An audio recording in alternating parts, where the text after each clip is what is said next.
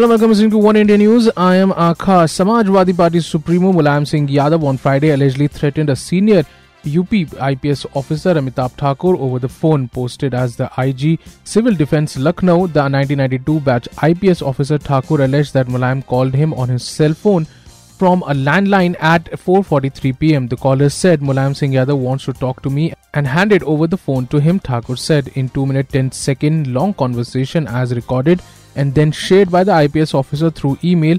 The person on the other side of the call, previously Mulayam Singh Yadav, is heard issuing threat to the IPS officer that he should improve himself or face the same fate as the Jasrana incident, where he was saved by him from being beaten up during a function. Don't you remember what happened with you during the Jasrana Dawat? I think we should do the same to you again, the voice said.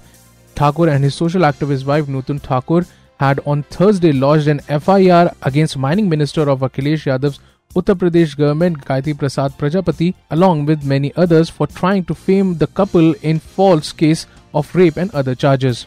Well, that's all for now, but for more news and updates, log on to YouTube channel www.youtube.com/oneindianews.